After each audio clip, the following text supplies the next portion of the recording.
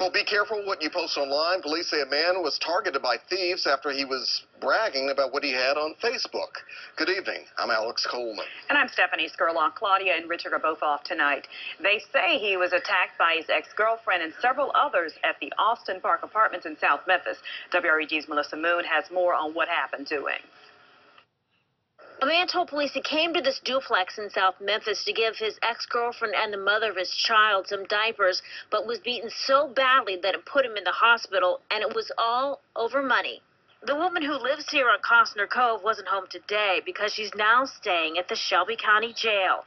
Sharnae Dillard's neighbor didn't want to show her face, but says she was watching Dillard's 6 young children when police took her away Tuesday. I was shocked because I was helping her out and stuff when she needed help, and I'm just still totally shocked.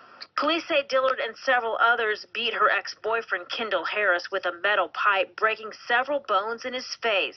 Dillard told her neighbor it was over a stolen phone, but Harris says Dillard wanted all this cash she saw him flash on Facebook. Harris told police he was forced into a car and told to take them to the money, but was able to get away. Dillard's neighbor says she bragged about it on Facebook. All I know, she came over here and told me, and I told her that was wrong. And yesterday they came and got her.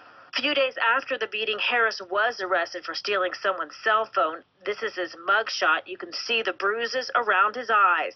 Dillard's neighbor says even if he's guilty of that, he didn't deserve what he got, and says it all happened right in front of Dillard's kids. Yeah, they saw it. Dillard is being held on $80,000 bond. We're told her children are now with family members. In South Memphis, Melissa Moon, WREG, News Channel 3. Police say no one got any money from the victim. So far, Dillard is the only person who's been arrested. She's facing aggravated kidnapping and attempted robbery.